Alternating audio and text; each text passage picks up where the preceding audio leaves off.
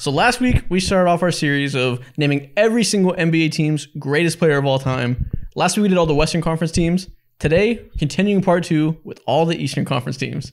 This should be a good one. I think last week there were more Western Conference teams in the trenches. I was going through the list. I think there's a lot of like low-key, like very historic teams in the East. So I don't think that there's going to be like this many just like trash goats like there were last week. Yeah, we're not going to be in the trenches like we were talking about the Clippers and Timberwolves and shit. There's no Clippers. There's no Timberwolves. There's no fucking Memphis Grizzlies. Zebo. Grizzlies was the worst. You were the only one who brought up Zebo as like the GOAT. Like we weren't thinking that. But also, is this the earliest in the pod that we've ever slandered the Clippers? Yes, it's a new record high, Donovan. Congratulations. I think that's fantastic. That's awesome. I saw a comment yesterday where someone was like, y'all are my favorite podcast. I love listening to y'all while I hoop, but it's getting harder and harder to me to listen to the natural Clippers slander that comes from y'all as a Clippers fan. I got bad news for you, buddy. We did it again. Tell him this is not a Clipper-friendly podcast. That's not what we do. He was like, the natural Clippers hate makes me want to go listen to Through the Wire and let's keep it a buck. I was like, good for you, man. Go listen to them because we're not going to stop slandering the Clippers. You're going to have to do what you have to do. Yeah. We hate those shows. Go over there because we're not quitting it. We are who we are. If you're watching on YouTube, do us a favor, drop a like and subscribe. If you're on audio platforms, leave us 5 stars, drop a review. Yeah, man, before we get into it, there's one thing I want to announce. We're going to be doing a giveaway, and the giveaway is going to be based on Twitter. We're going to be giving away a PS5 to one of y'all. I know a lot of y'all in high school don't got your new next-gen consoles yet, so over the next coming months, we're going to give away a PS5, and the way you enter to win is you follow us on Twitter at the Deep 3 Podcast, the main Twitter page for the channel, and the way we're going to do it is as soon as we hit 10K followers on Twitter, we're going to announce it. So that's y'all's goal for the next couple months. Get us to 10K on Twitter, and someone's getting a PS5. Entire PS5. You know how many people don't have a PS5? I just got a PS5, bro. You know what? I might go ahead and make a couple ghost accounts. It's a lot of y'all are stubborn and won't go ahead and follow, and I'll submit myself into this giveaway like 30 times, bro. I'm playing dirty. I don't care. No, so I'm picking the winner. I'm not picking Mo. So one of y'all join again. Get us to 10K followers on Twitter, and we're giving it away. Let's do it. We'll see how fast it takes y'all. I'm gonna say it's gonna take y'all 2 months to get to it. We'll see if y'all surprise me and you get us there quicker. That's fair. But yeah, man, let's jump straight into it. Let's give the greatest player in team history for every single Eastern Conference team. And I think we should just start right away. Let's talk about the Celtics. Who is the greatest Celtics player of all time? This doesn't have to be that long. We could just go ahead and go Larry Bird. Thank you. Yeah. Is it that? We talked about this before. I don't know why it's so unconscious that it's Larry Bird and not Bill Russell. Like, what makes it easily Larry Bird for y'all? I think, for me personally, when I think about, I'm thinking about it as if I'm a GM and what type of player I can easily build my franchise around. And then also on the other side of things, I look at what he's on the court and the versatility in his game. Of course, Bill Russell was fantastic for his era. He was the staple of the defense and all that great stuff. And it was playing through a treacherous time in just human history. But if I'm looking at you as just a hooper, bro, I'm taking Larry Bird. Okay, I kind of feel that. And as you were saying, I want to switch my pick to Bill Russell. Let's go. And it really has nothing to do with anything that you said.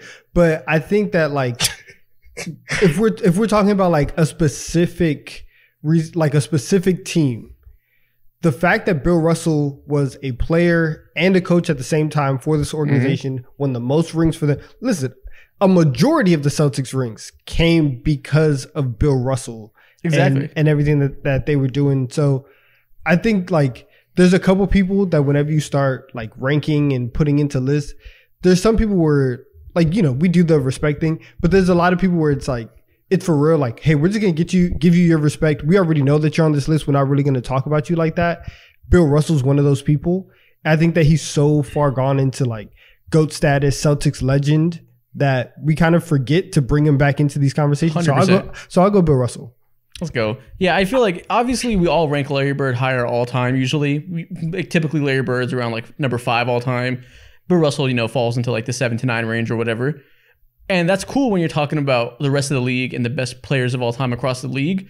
But I think it's different when you're talking about just the team and what makes their franchise's greatest player. Yeah. We talked about last week with Kobe and why you guys ended up outvoting me and we went with him for the greatest Laker of all time, because there's something to the fact of longevity, what you mean to the team, what you did for the franchise, that, you know, that can kind of make up for the fact that somebody else might be a better player than you overall. And I think when you are the guy who obviously 11 championships, but you made the Celtics the dynasty they are, the 80s run doesn't happen unless the 60s run happens, and that was obviously built by Red Auerbach and everybody, but on the back of Bill Russell. They don't become this powerhouse team that can carry the momentum for decades if it wasn't for Bill Russell. Obviously, everything he did for the NBA is outstanding too, but for this team specifically, that's the house that Bill Russell built. Yeah, I can agree with that. I'm so happy you guys added. I'm not mad at it. Listen, I will go ahead and be on Bill Russell's side 10 out of 10 times. And I'm also happy that you guys added in to this conversation the influence factor and just overall, you know what I'm saying, using the house that he built, that hits heavy, bro. There's not a lot of players who have that type of pull and went ahead and built an organization brick by brick. And as a player, of course, he did that. As a coach, that's very important too. I'm not really factoring that into it because we're talking about the greatest players, not the greatest people or person or anything like that. So I agree with that overall. I will happily be outvoted. Let's go. Swayed you guys both to the dark side. Next up. What do you mean by that? Come on now. That's not hard. What do you mean by that? Hey, man. Up. You realize who we are, right? Shut your ass up. You're going to have to beat these allegations for the rest of the pod.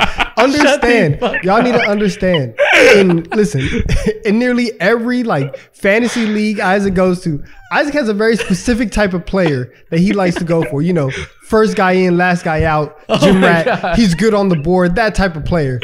That's subconscious right there. I'm being slandered because I have Luka Doncic on my fantasy team. We're gonna monitor the situation.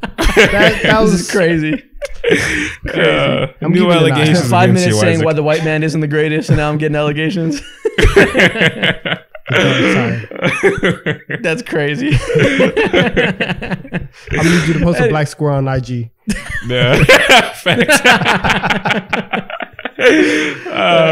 Next up, we can gloss over this one. The Chicago Bulls are next on my list. Obviously, it's Mike. Who would be second if it wasn't Mike? Because that's where it gets interesting, because I don't got a lot of options.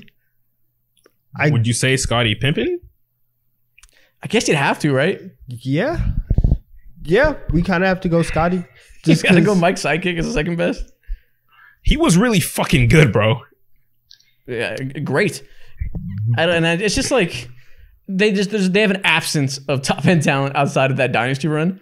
Like you go Artis Gilmore, the 1.5 years of Derrick Rose.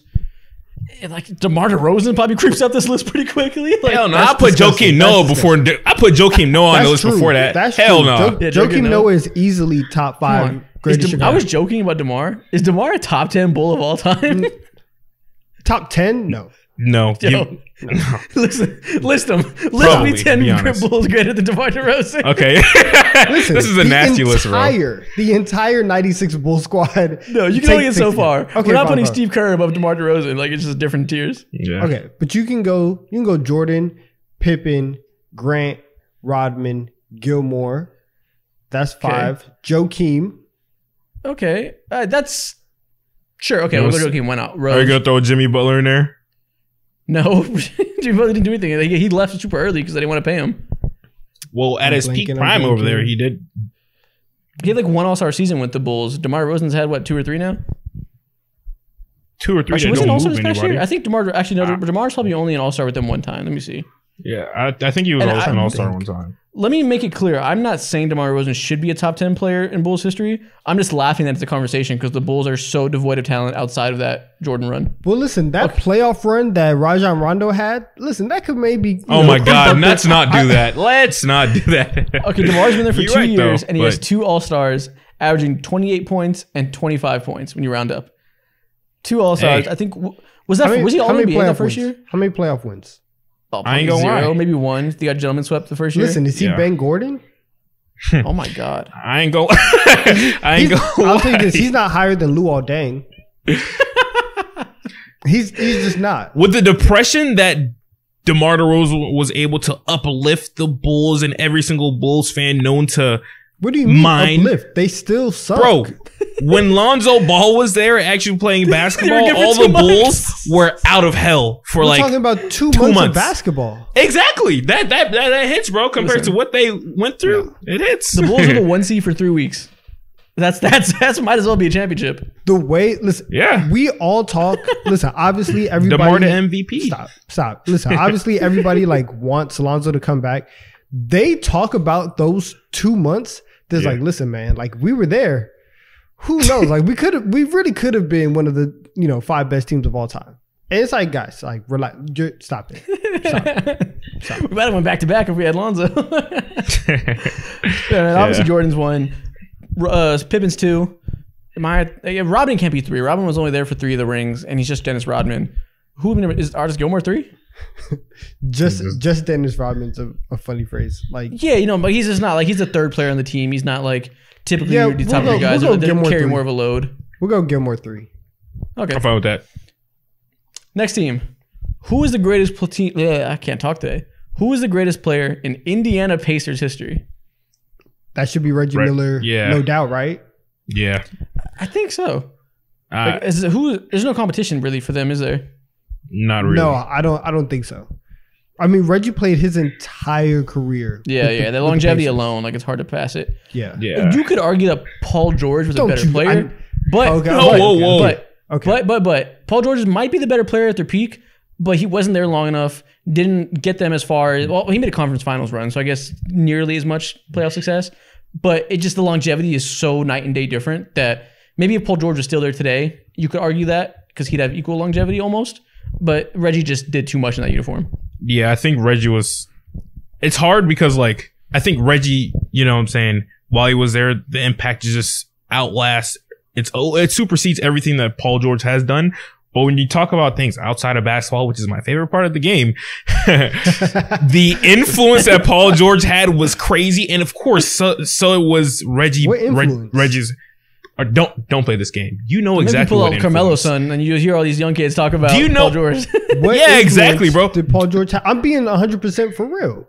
Listen, No, you he have has, not though, been 'cause- on TikTok. You haven't been on Twitter. You got fucking number 2 overall pick saying Paul George is the greatest player of all time. Everyone talks about Paul George's bag. So smooth, compares him to Kyrie and all that stuff. I saw a tweet about this. Yeah. I saw a tweet about it. They were explaining it where somebody said that Paul George is basically the big wing with guard skills that people talk about KD as being. Exactly. And I think that makes sense because, people don't be influenced by LeBron or, I'll just focus on LeBron. People aren't influenced by him because he's a genetic freak that has athleticism they can never capture. You can't replicate LeBron's game. KD's is almost the same way. The only people that are influenced by KD are 7-footers who can dribble. Like, you know what I mean? Like, outside of that, the average kid isn't like, oh, I got to play like KD. But a kid coming up that's a small forward and wants to have a little bit of a guard bag, they probably grew up influenced by Paul George. Other generation, that was T-Mac. It's probably him now as the big guard prototype. Yeah, with the way Paul George kind of came out of nowhere, being a late lottery pick for Indiana, That too. and then just blossoming onto the scene, showing up in the dunk contest, having that type of run, looking LeBron James in the fucking eyes, and absolutely decimating Chris Anderson back in 2013 or 14, I believe. Don't remember, one of those two.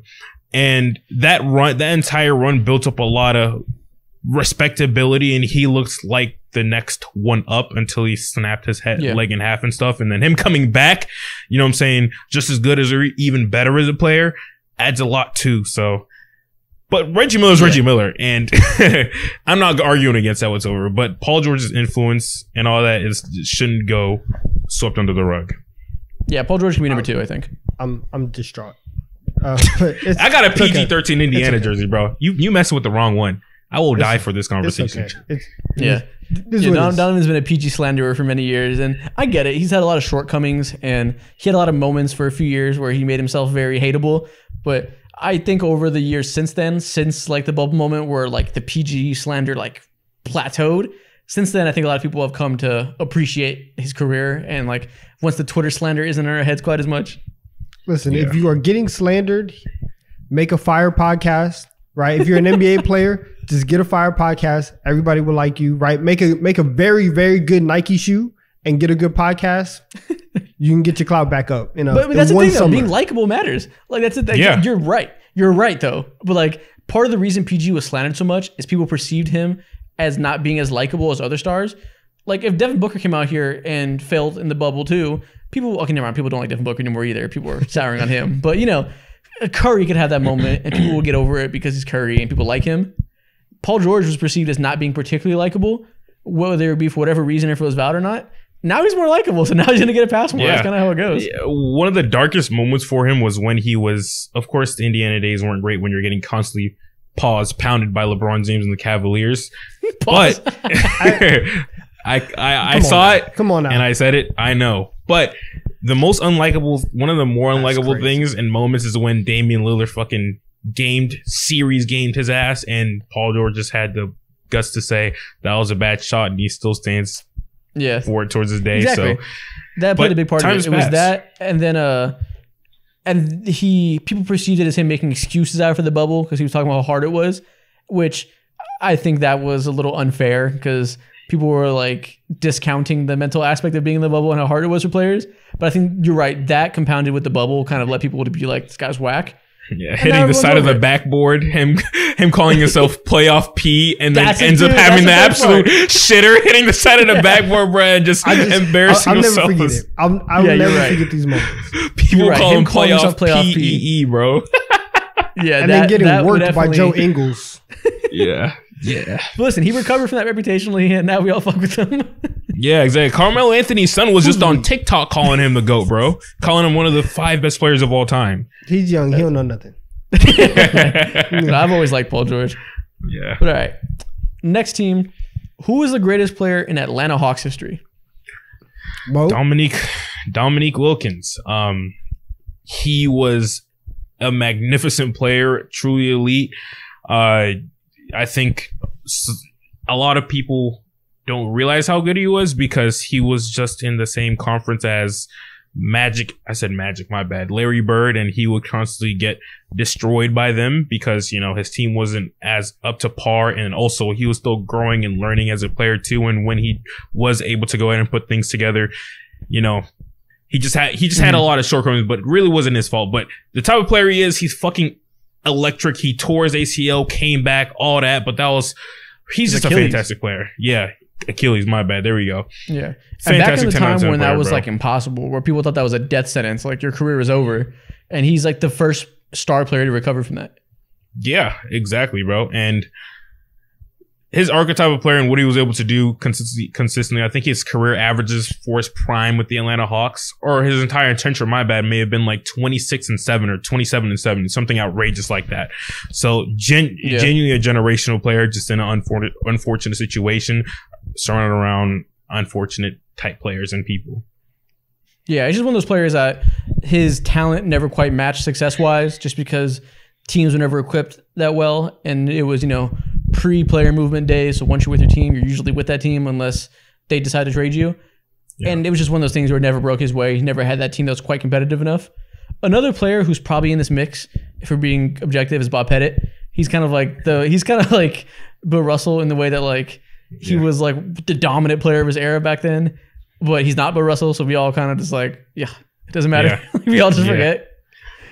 If you want to say him and be old, go ahead. I don't really care.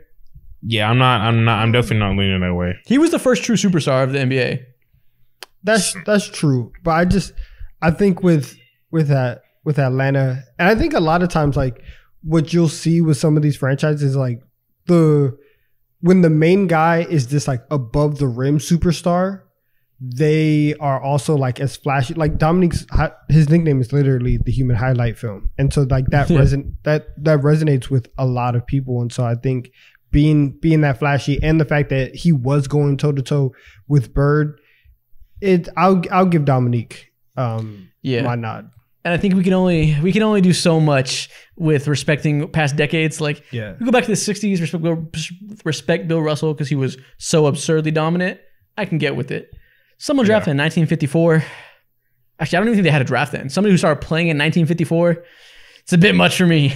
Yeah, and for Dominique Wilkins, he's literally an Atlanta boy. He went to school at UGA, University of Georgia, and shit like that, and he literally wanted to only be an Atlanta Hawk. And so he means, influential-wise, a lot to the city, too, because he's homegrown. Okay. Yeah, we'll defer to you. You have a better pulse on the city than we would, obviously, being from there. But all right, let's move on to what is so funny about that? Wait, why are people laughing? I'm sorry. I had sent y'all a meme earlier today about Atlanta, and I'm thinking about it right now. Yeah, Atlanta's quite the place. I won't even get into that. Yeah. Hellcats, next team we have Chargers, and all that. Let's do it.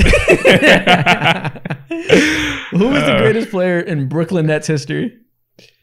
We got to go Jason Kidd if we're doing the whole franchise. Yeah. Okay. Well, Mo, before you get into it, Mo, who are you thinking? Since you're so surprised by that. Well, I was thinking about Julius Erving. Oh, so, yeah, you're tripping, Donovan. well, no, because that franchise, like the New Jersey stuff, wasn't he in Philly for a majority of his NBA career though? I'm tripping too. Mo said Julius Erving, and for some reason my brain thought we were talking about the 76ers. You're right. You're 100% right. No, it's Jason Kidd. I don't know why Mo just like reverse psychologied me into thinking you were wrong. Well, I was just curious. Yeah, no. But continue. My bad. Yeah. So this whole like Brooklyn Nets, New Jersey Nets, it's going to be Jason Kidd. Like their most success that they had came with him running the point, running this offense. They get to back-to-back finals. That is true. Listen, Jason Kidd's a Hall of Famer. He's one of the best passers of all time, one of the best point guards of all time. I think it's fairly easy because I don't think that nobody's really had that amount of success in that jersey. So Kidd gets the nod. The only people that could have. Some people like to say Brook Lopez. He's up there because of the longevity there, and Kidd wasn't there that long comparatively. Shout out Brook. Maybe he's top 3 if you want to go like Vince Carter than him, but he's not surpassing Jason Kidd. It's just a whole nother tier of player. KD could have did it, but he left too early. If he would have stayed around for another few years, maybe he could have pushed him. But I think this is probably one of the easier ones. It has to be Kidd. For sure. I agree. Yeah, listen, this franchise really is not that exciting. And I think that their move to Brooklyn was one of the most exciting things that's ever happened to them outside of the finals. So they need to catch up. Okay.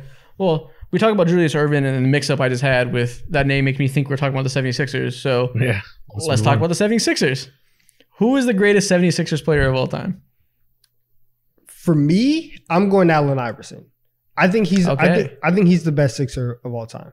I think when you talk about like Embiid has the MVP right now, it doesn't mean the same as Allen Iverson's MVP to that city. I think I don't think it is. We've already had this discussion in terms of like, is it like a Mickey Mouse MVP and stuff like that. But when they talk about like the way that Philly fans are and somebody who matches the energy of what the city of Philadelphia is, Allen Iverson is that. And for him to take them to the finals, I know that like they've won a finals prior to that. And so if you want to say Dr. J, by all means, go ahead. But I'm going Allen Iverson. Yeah. See, I think your point about the Allen Iverson MVP meaning more for the city than Embiid, I think that's a more impressive MVP for sure. But when I think meaning more for the city, I don't know about that because Joel represents so much of the last era of 76ers basketball and the pain they went through with the process. So I feel like his MVP was probably a really crowning jewel moment to like validate this era.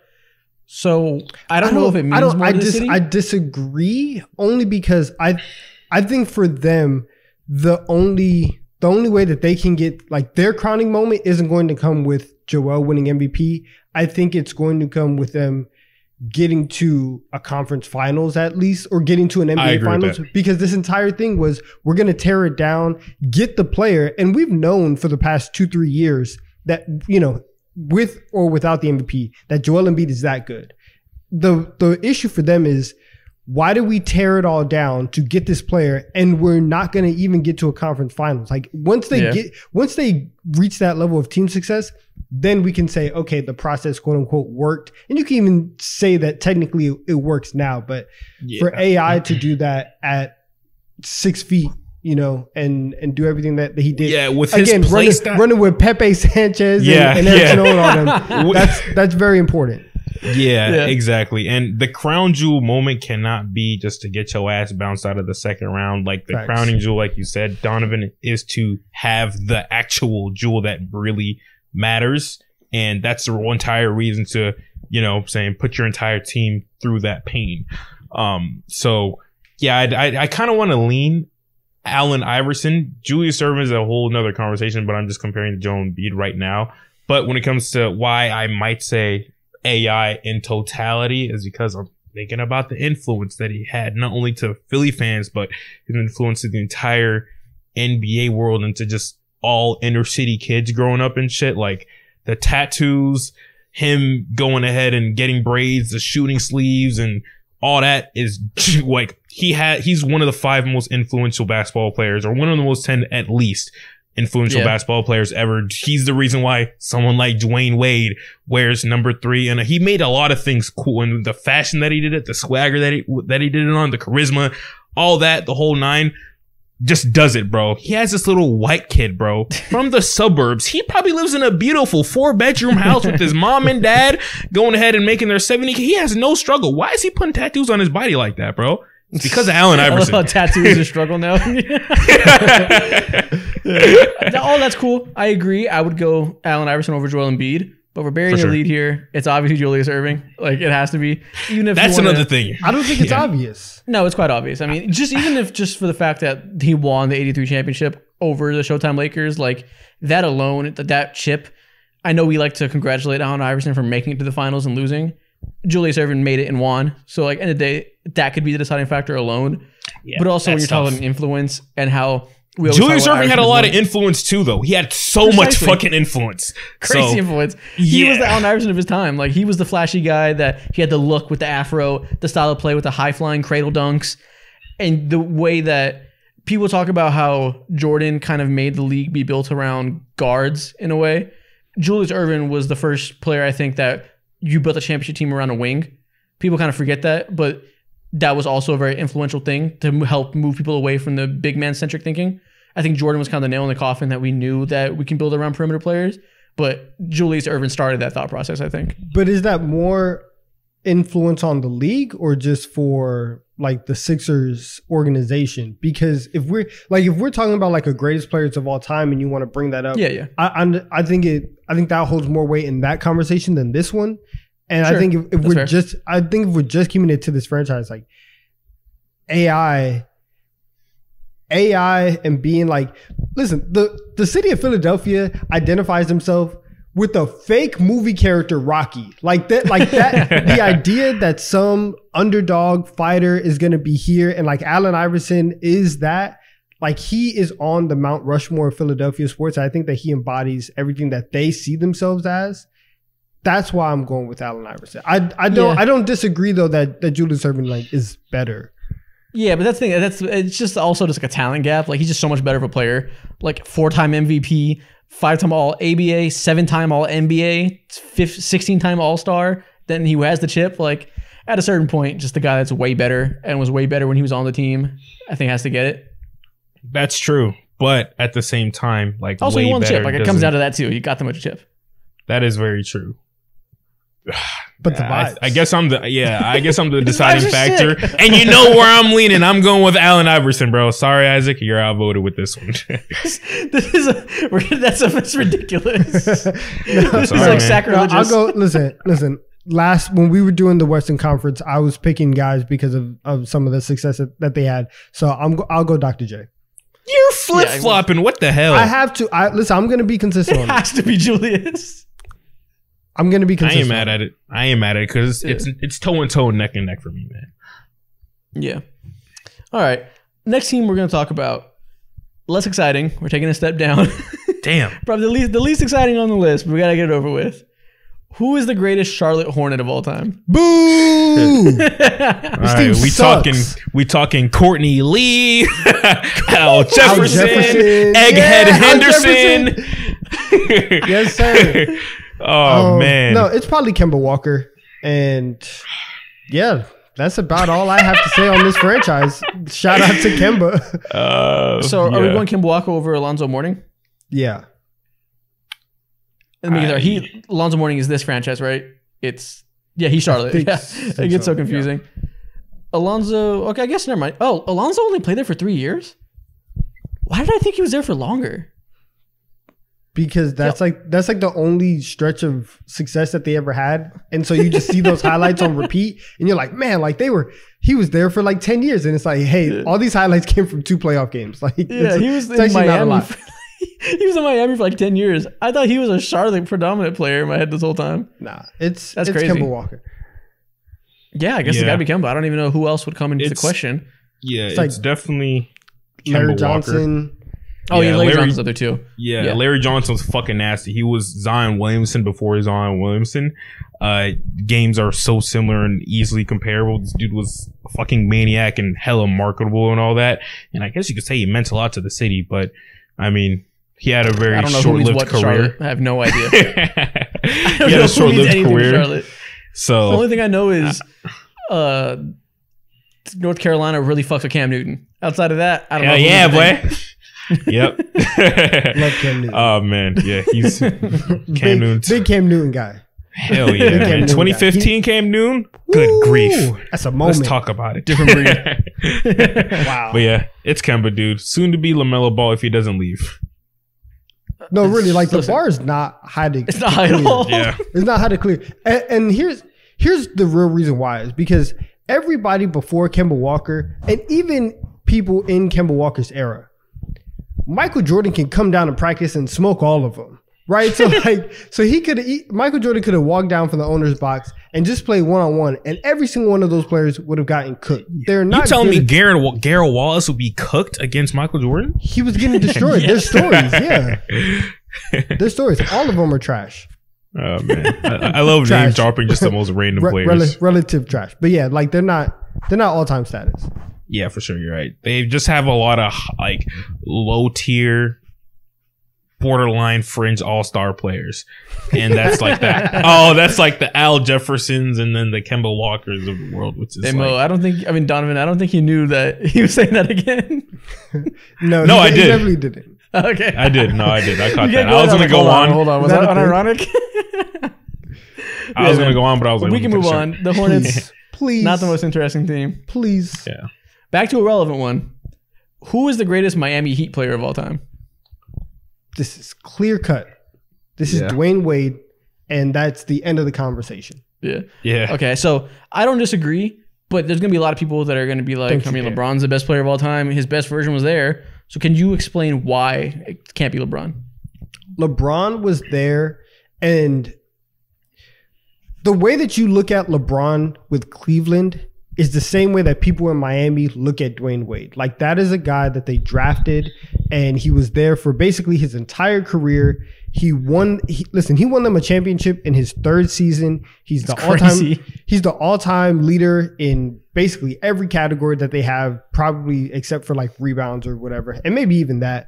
But like, Dwayne Wade he lived in Florida forever. They but like the county is Dade County. People call it Wade County. Everything Miami is so synonymous with Dwayne Wade. And even though that LeBron was better, I think everybody kind of feels like that period was just like a rental for LeBron, and it was a stepping stone in LeBron's journey.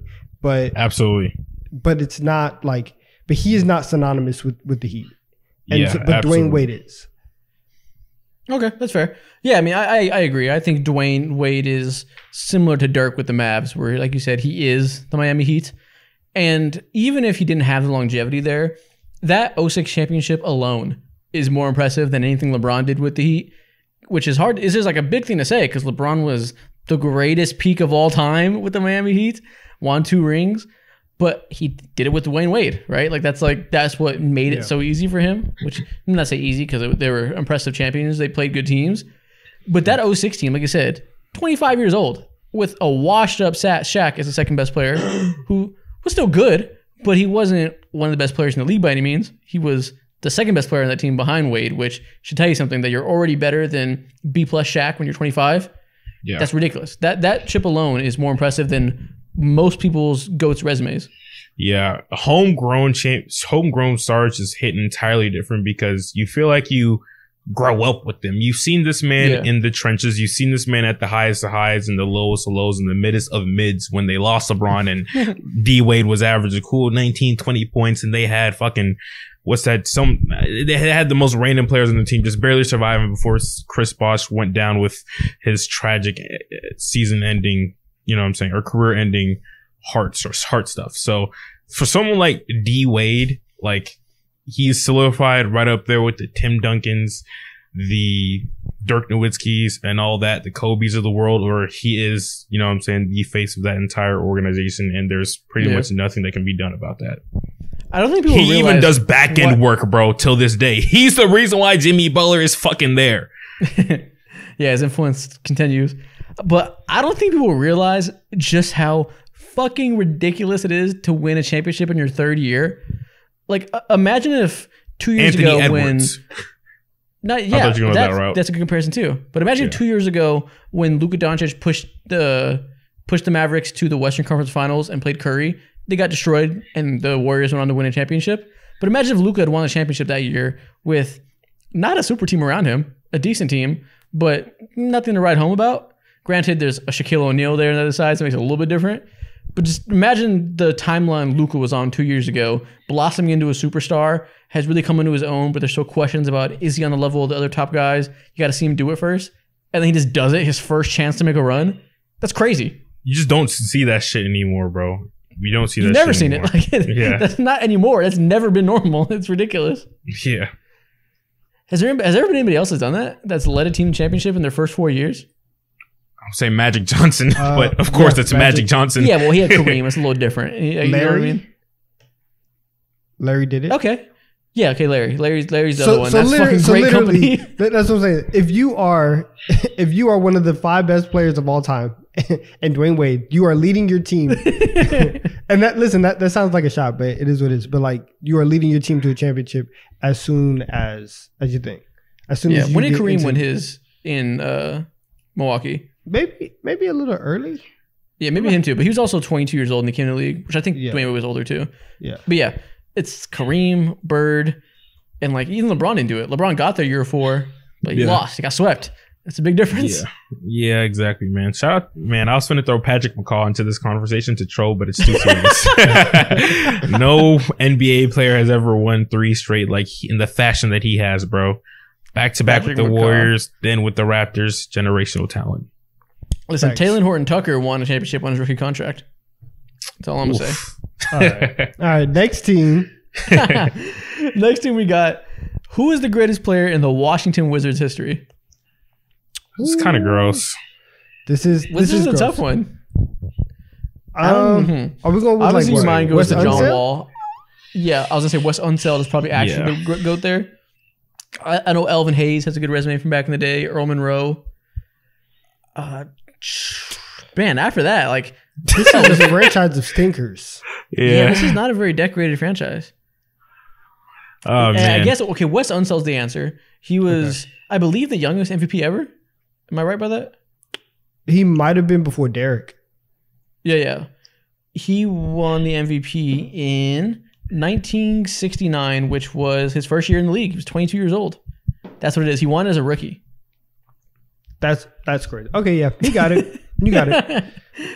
Yeah, MVP as a rookie, which is so funny looking back because he averaged 13 points and 18 rebounds. Just a very insane stat line that's like can't Andre relate to your head Drummond numbers. 1969. Yeah, it's 1969 basketball where they had a million possessions. So 18 rebounds is ridiculous to think about today. Yeah, who were the runner-ups? Because 13 and 18, what an MVP stat line. Bro, I'm getting bored of this. Just God. No, for real. Like they don't have that success like that. And even as much as we love John Wall, they never made it to a conference finals. Yeah, and he's just John Wall at the end of the day. He's not like, listen, I don't even know if John Wall ranks higher than Donovan Mitchell all time. one of the greatest things of John Wall's career is being the second best player in the Eastern Conference. I'd rather talk about that than who the Wizards GOAT is. Yeah, like right, who do you think all time, John Wall or Donovan Mitchell? John Wall had 5 All-Star seasons in a row. His best season was 23 points and 10 assists. Where are we taking? That or last year's Donovan Mitchell? Who are you taking? Quick, you're on the Last year, clock. Donovan Come on, chop elite, it. bro. Go ahead and give me John Wall, though. Donovan Mitchell ain't throwing no gang signs. Donovan Mitchell's not hitting the fucking Dougie during the dunk contest, bro. He ain't doing that shit. What a debate. But yeah, I guess it's got to be Wes Unseld. It's another one of those. Yeah. Respect the goats. I have never seen Wes Unseld play. Not in my damn life, bro. 13 points and 18 rebounds. Those stats are disgusting. God. Yeah, never seen him play damn life. At that point. Let's go. Shout out to him. Next team. Who is the greatest player in Cavs history? Another one of the Bulls. Obviously, it's LeBron. Who's number 2 though? Do people want to say Kyrie Irving or... Oh, no, not Kyrie. My bad. No. Kyrie's not there. Larry Nance? He's more top 5. No, it's probably like Mark Price? Nah, Brad. Brad Daugherty? Yeah. Oh. Is he over Larry Nance? I'm pretty sure he was like that. Am I getting them mixed up? Yeah, you might be. I think Larry Nance was the guy during those. Larry Nance is a 3-time All-Star, 3-time All-Defensive. He has the weirdest resume. He made the All-Star team in his 4th year in 1985. His next one wasn't until 1989, and his next one wasn't until 1993. Every 4 years, Larry Nance was an All-Star. No, the hell was going on? Well, no. So Brad played his whole career in Cleveland. He's a 5-time All-Star. Yeah, you're right. Made an All-NBA team. Made All-Rookie. 19 and 10 for his career. Pretty solid. Yeah, he might be number 2. Another one of these teams with not a lot going for them outside of their greatest player. Listen, also, first overall pick from the Cavs. So, yeah, it's probably Brad. Damn, Kyrie might be 3rd. More like Kyrie or Mike Price. Kyrie's not a bad 3rd, man. Kyrie's not a bad 3rd. Yeah, he just wasn't there that long. So where does Mo Williams come into play on this list? Gross. How many All-Stars do the Cavs have in team history? That's a good question. Can't be a ton. And if that's the case, however many LeBron has, we'll add 15 to that number. And then 15's a lot. Yeah, man, the Cavs aren't the most interesting team on this list. But hey, they got LeBron, so they have one of the best GOATs. Probably the best GOAT, obviously. Next team. Interesting debate. We know the answer, but it might soon change in the coming years. Maybe. Probably not. Who is the greatest player in Milwaukee Bucks history? Kareem Abdul-Jabbar, probably. I actually think it's Giannis. Oh, you think it's Giannis already? Wow. I actually do think it's Giannis already. Okay, so the easy answer is obviously Kareem, 3rd best player of all time, won in their championship early in his career. But the debate. I love how you say it so definitively. Donovan, talk your shit. No, I'm saying I'm going passing it off to him because the answer has always been Kareem Abdul-Jabbar. He's obviously one of the greatest players of all time. But now Giannis is going to be there just as long. He's going to pass him up in longevity, and he also has the chip he brought to the city. So now it becomes a debate. So why do you think Giannis already passed him up? I think that with Kareem is looked at as a Laker, and I think so? Okay. I do, and I think that he has the stamp from Los Angeles, and not to say that that he doesn't have the Bucks in him, but for Giannis to be drafted there, and for that, we're talking about these homegrown stars who are doing all these things, and for the Bucks to see the progression of Giannis throughout his entire career, to go from somebody who absolutely nobody knew to a back-to-back league MVP, and he wins finals MVP. He brings them the chip after 50, plus years, and does all these things. He's probably going to lead the franchise in all these categories moving forward. I think that Giannis is just more synonymous with Milwaukee, and Kareem, he's very important, but it's also another thing where Kareem is so great that when you talk about him, it's more an all-time status. And he did spend a majority of his career and get a majority of his rings with the Lakers. And so Giannis, 6 years with the Bucks. That's what I'm saying. Giannis is doing everything here in Milwaukee with them. So that's why I'm giving him the nod. Yeah, the thing about Kareem is that I think he was genuinely just the greater talent. He was able to do just as much or more than Giannis in such a shorter amount of time. Giannis has been with the Bucks like 10 years compared to what you said, Isaac, Kareem, 6 years. And Giannis, I mean, Kareem has like 14K some points. Giannis, I think he has 15 or 16 or something like that. Giannis has been a defensive player of the year, 2-time MVP, I think, MIP and all that. Winning a championship for the first time in 50 years carries a lot of fucking weight. And the fact that, you know what I'm saying? You're right. You are right, but things that could drought, change. but snapping the drought is different. After 50 years of pain, and everyone's like, oh my gosh, like we're never gonna get it done. You're the one to bring them back. I think that helps. Yeah, and Giannis has had 7 All-Star seasons there. First one, he wasn't one of the best players in the league yet. So really, he's had 6 years as one of the best players in the league from 2018 through now, which is the exact same amount as Kareem. 2 MVPs. Did Kareem have 2 or 3 with the Bucks MVPs? I can't remember. I can't remember either. If it's 6, I don't remember exactly how many came with the Bucks, but he was a multiple-time MVP with the Bucks too. Both have a ring. That makes me think that right now, since all things are pretty much equal, 3-time MVP with the Bucks. With the Bucks, yeah. I kind of want to lean towards a better player, which at this point is Kareem. His peak is third year, averaged 35 points per game in the 70s. That's kind of crazy. So maybe in like 5 years, once Giannis maybe wins another MVP, maybe another ring, we'll see, and he has like 12 years of being a star there, then I think I'll go Giannis. But right now, with everything equal, I kind of want to lean the better player. Nah, I disagree. That's it. I disagree. I just think that seeing the progression and the narrative and the journey that you go on with the player means a lot for a franchise. It means a lot for its fans. And so again, this is very heavily narrative based, the case that I'm making for Giannis. But seeing him go from what he was into what he is now, and the chip that he won came with Chris Middleton and Drew Holiday as the second best player. It's not like he had an Oscar Robertson next to him. True. And he scored 50 in a game 6.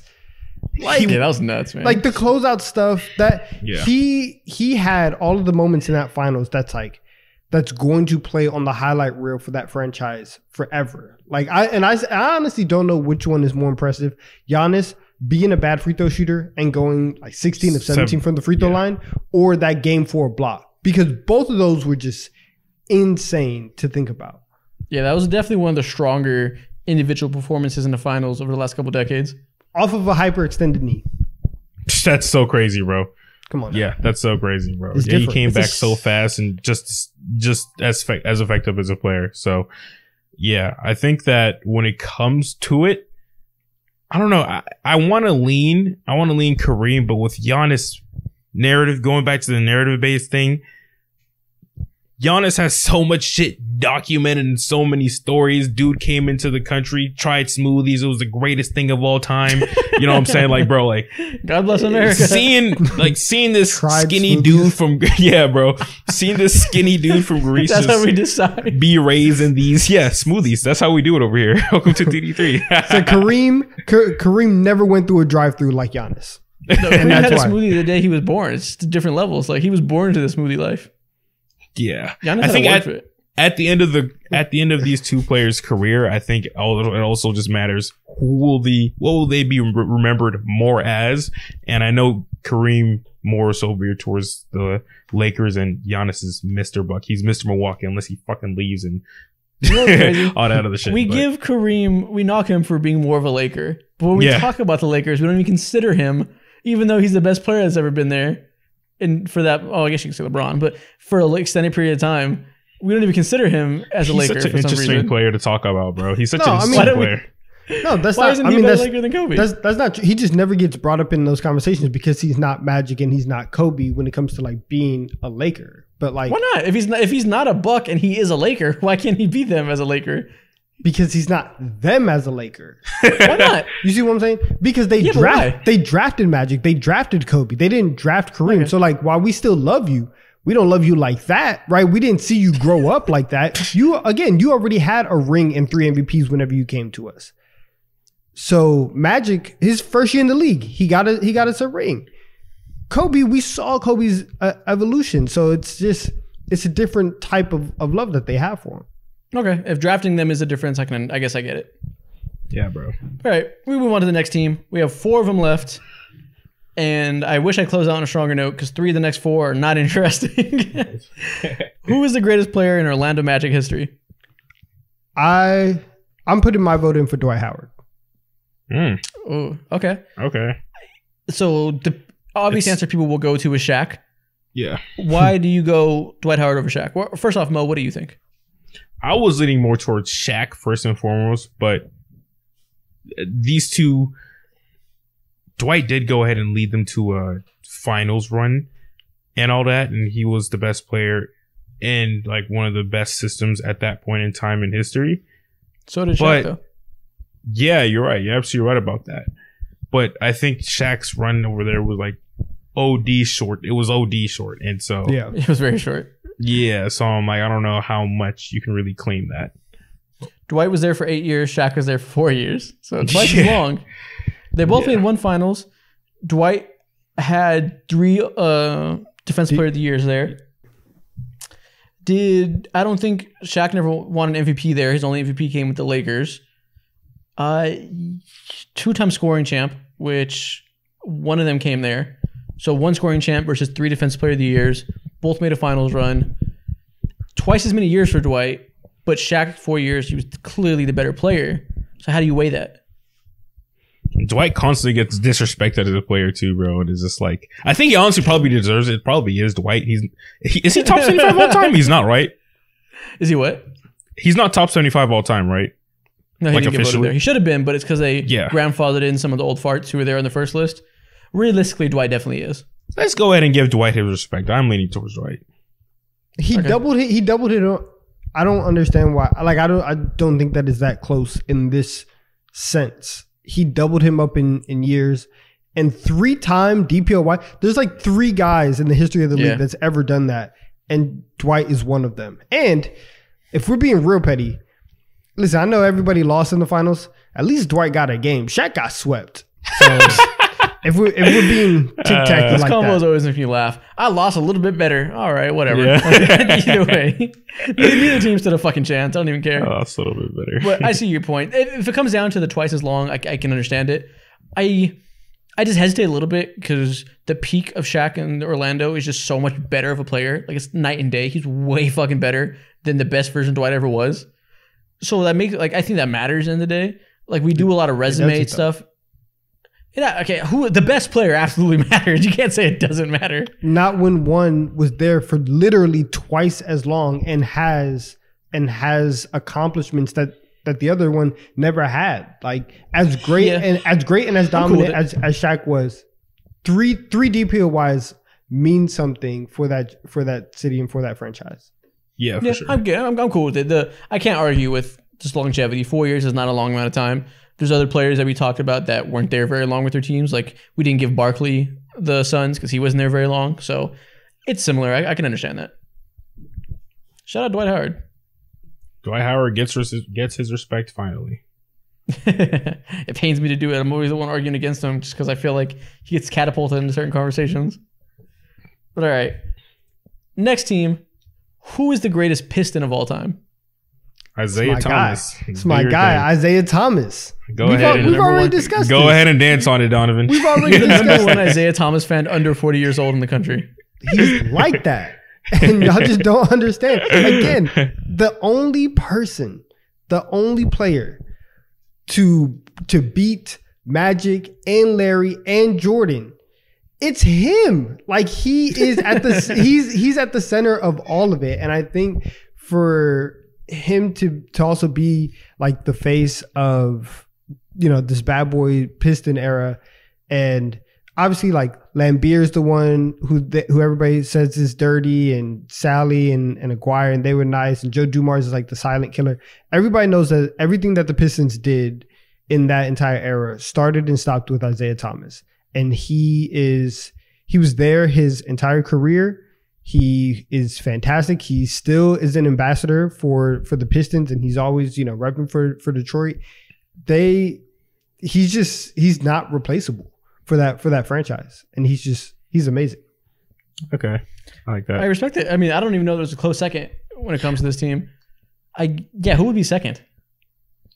Is it Ben Wallace? Sure. I don't know. I'm just saying names. It's probably like Joe Dumars or something. And in that case, you're I talking ain't about the guy arguing that. who's second fiddle. Like, this is probably the most clear-cut one besides like Jordan and LeBron. It's obviously Isaiah. Like you said, they've had one era of, well, let me say, they have two great eras, two championship teams. One era that was like truly one of the greatest dynasties of all time. Well, not say dynasties too generous, but one of the best championship runs of their time. And he's the guy that led it. Like, it's pretty fucking simple. Yeah. I'm blank I period. agree. You're right. Shout out Isaiah. All right, next one. Who is the greatest Raptor of all time? I can go ahead and just start this off. It's 110% Kyle Lowry. He wasn't homegrown necessarily because he wasn't drafted there, but even within that, I still say he's homegrown because he grew up and turned into the Kyle Lowry that we all know. He went ahead and got his ass bounced consistently by LeBron and the Cavs on a fucking seasonally basis. No matter how good they were in the regular season, they're consistently just getting whooped. But within that, they go ahead, make a change besides Yuri trades for Kawhi Leonard, and they finally get over the hump, and Kyle Lowry did his absolute thing, and he played. He had a whole lot of out of body experiences. He became an all-star there. You know what I'm saying? So I think, even though I generally don't think he's the most talented player in Raptors history, I'm fucking leaning towards maybe DeMar DeRozan and Kawhi Leonard. But as the staple, someone who helped build that house, I'm going to lean towards Kyle Lowry. Others may say Vince Carter. He deserves to be a part of that conversation, even though a lot of Toronto Raptors fans have like a sour taste in their mouth. No, he doesn't. Vince Carter left in the most dramatic fashion. I think it was great. We shit on, like, we took KD out of the conversation because he left in dramatic fashion. Vince Carter left on shitty terms too, and he's nowhere near the caliber of player. Like, I don't know how you could possibly put Vince Carter in the conversation. He deserves to be in the Vince, the atmosphere of the conversation. Yeah, I think Vince is on the short list of greatest Raptors of all time. Yeah. Sure, but when you compare him to, like Mo said, someone like Kyle Lowry, who embodies a team and was through thick and thin, emphasizing the thick, he was always there. He very much was like the identity of that team for a decade. And then a guy who left unceremoniously, like, it's, how could you possibly not go to the guy who is the most loved player? You can't deny his greatness. Okay. I'm also going Kyle Lowry because, and I wanted so badly to make the argument for Vince Carter. The problem is he only made the playoffs twice while he was there. And so it's like that success wasn't there. I tried to make it for Chris Bosh. Again, only 2 playoff appearances while he was there. And Lowry was a part of teams that had success with the Raptors. The revisionist history on Kyle Lowry is insane. What? It is absolutely ridiculous what we have done with Kyle Lowry, and to act like Kyle Lowry. We're gonna argue. Let's go. Let's go. Kyle Lowry, until Kawhi came in and showed everybody in that city how to actually be a winner, Kyle Lowry was one of the biggest chokers that franchise ever had. It was him and DeMar DeRozan. And they were never gonna like win a championship or beat LeBron, but the way that they just kept losing, even to people like Brooklyn Paul Pierce that they were losing to, and people like that, they were out here stinking it up in the biggest moments. And Kyle Lowry had 3 very, very solid seasons from 2019 afterwards. And everybody just kind of forgot that for years he was choking in the playoffs and they could not count on him. And he was a good player, but he was never like amazing. And so obviously. But the thing is, you say if it wasn't until Kawhi came they won a chip, well, too bad we live in reality and they fucking won the chip. And he was on the team and he was a driving part of the team. And they only trade for Kawhi if they feel like they have a team that can be competitive around him. And the reason they felt that way is because they had Kyle Lowry. And they were willing to get rid of DeMar because they knew that Lowry was the real important player on the team and that pairing him with Kawhi would give them that ceiling. Obviously, he's not as good as a star of someone like Kawhi Leonard or even Vince Carter, but that's not the point. That's not what makes him great. It was like everything Mo said, which was what he did for the team and that he was the guy that really gave them their identity as a team and then was there when they won the chip. If he was the one that got traded and DeRozan was the one that won, then maybe he'd be that guy. But that's not what happened. You know, Kyle Lowry's on that team. They realized, and it wasn't like, oh, we have like a solid team. They realized, hey, we have 2 chokers as our best players. One of them has to go, and we need to get somebody in here who can make a shot when there's 10 seconds or less on the clock. And the whole league thinks that DeMar DeRozan is better than Kyle Lowry, so we can get more for DeMar DeRozan. Let's go get Kawhi Leonard, and we'll keep the other choker, because guess what? The ball's not going to be in his hands. I think that for Kyle Lowry, he has solidified his like Raptor airness or whatever in the years after Kawhi. I think those years have done more for him and his Raptor legacy than anything he did before, even winning a championship with them, because I think that is very singularly Kawhi Leonard and Fred VanVleet and the player that he turned into after he had his child, right? Those 2 things were crazy. But Kyle Lowry, like, we don't have to act like Kyle Lowry was this amazing player this entire time. It's more than you're looking at it as black and white when this is a beautiful ass portrait. What do you mean black and white? I'm not saying it's black and white. I just gave him the nod as the greatest Raptor of all time. I think it's more indicative of the fact that they don't really have anybody to be as their GOAT. And if Kyle Lowry is the greatest player in your franchise's history, then like that speaks volumes. No one disagrees, though. You act like we're saying that like it's an impressive GOAT. It's not. No, I just had to get this off. I felt this way for a long time. You and I have had conversations where I've heard people talk about Kyle Lowry making the Hall of Fame, and it blows my mind. It really, really does make me upset. And so this was my chance to get my Kyle Lowry stuff off. So that's the only reason why I feel he's just like he's the GOAT. You're right. I just had to say like, everybody agrees. Yeah, I mean, I ain't going Nobody to bat talks for about it, Kyle though. Lowry or like, anything bro, like that, come bro. on. Like, Kyle Lowry? Why would they? Who the hell's a Kyle Lowry fan, bro? Who are you trying to go? Who are you looking for to have this argument with, Donovan? I know someone in this comments is teed off with you, and they're gonna send you a nasty DM after this podcast. Listen. If there is one thing, this argument, and I don't know when it is. Listen. I don't know exactly when it happened. And this is when I figured stuff out. This is really when I figured out like how the world works, right? Because Kyle Lowry, listen, somebody goes online, they go on Instagram, and you see somebody thick, and you're just like, oh my God, they're great. And people look at Kyle Lowry, they feel the same way. And it's just like, yo, for some reason, everybody's just like, yo, Kyle Lowry is the best. He won a chip. He's thick and all this. This man let a couple standing counts get to his head, bro. He said he figured out life after this, bro. Oh my God. Did you notice Kyle Lowry has I figured it out. If you are thick, people will listen to you and people will like you if you're thick. That's all you have to do. And that's what I figured out about Kyle Lowry, because there's no reason why we should be looking at this 5-time All-Star and thinking like, oh my God, he belongs in the Hall of Fame. Yo, people just like to make fun of him and like to just be like, oh wow, like that's crazy. Kyle Lowry has sex appeal, so people like him. Listen, are you calling him Ice Spice? I don't know what people are on. But that's what I figured out. That's what I figured out. Oh my God. Are you Oh my God. Wow. Listen. That was quite the take. Kyle Lowry might be in the Hall of Fame tomorrow if you put him on a Sports Illustrated cover. Like, what the hell is going on? Whoa. Well, do you remember that Isaiah Thomas, and I think D Wade did it too. Whole Cheeks was out in that magazine. The body issue? Yes. It made me so uncomfortable. That's the world would end if Kyle Lowry did one of those. Man, let's move on. We talked about Paul George and his likability. This is the same thing with Kyle Lowry. Bro, he takes a lot of charges. Like, what can you not like about the man? That's lame whenever he does it. He took a charge in an All-Star game. That's Kyle Lowry. That right there is the epitome of what that's Raptors culture. He built that's lame. You shouldn't even be on the floor. Well, it's I understand. An All-Star game and you're taking a charge like you're some white boy at Duke. What are you doing? Get off the floor. This is for real hoopers, man. What we have to understand. Are still here, if you're still here an hour into the podcast, comment Kyle Lowry is thick. I want to see it in the comments with 2 C's. with 2 C's. 2 C's. He said he want double C's on that bitch.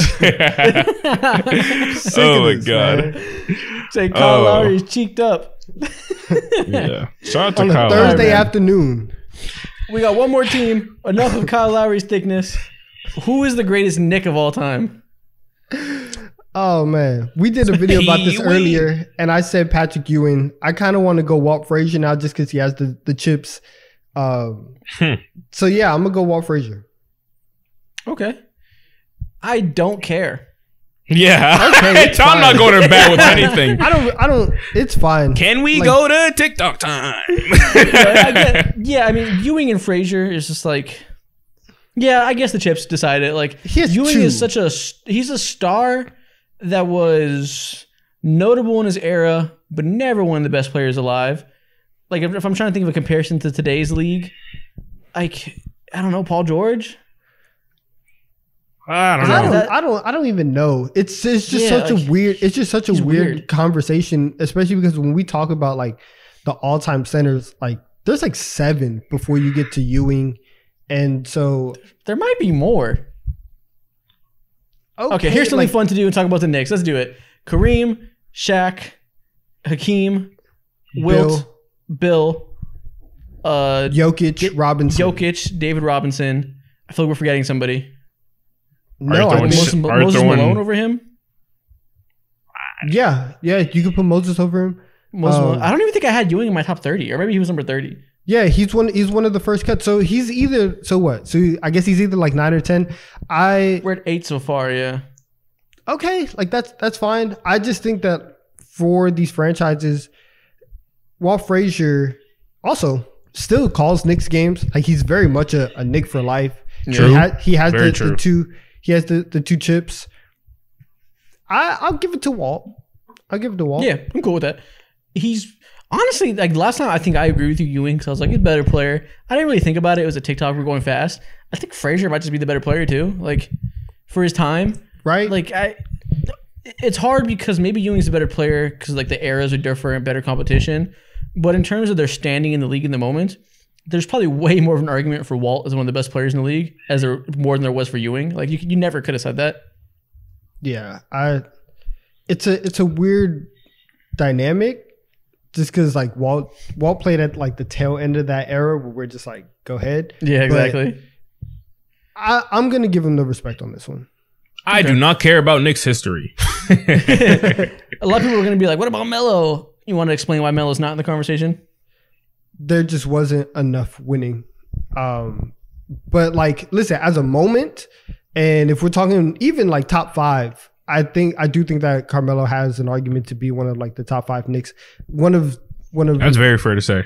That's very fair to say that. It's just for everything that Knicks fans want and everything that people think that like the Knicks should be, and this should be this place where stars want to come. Carmelo Anthony was the first player in a long time, maybe even ever, who said, I like at basically, in their prime, at the peak of their powers, I want to go to New York. And he forced his way over there. And so this idea that a star would leave a good situation to go and try to build something in New York, he ingratiated himself with that entire fan base. And so like, I will love Carmelo Anthony forever, but he just didn't have great success. I mean, they had one playoff series win that entire 2013. Run.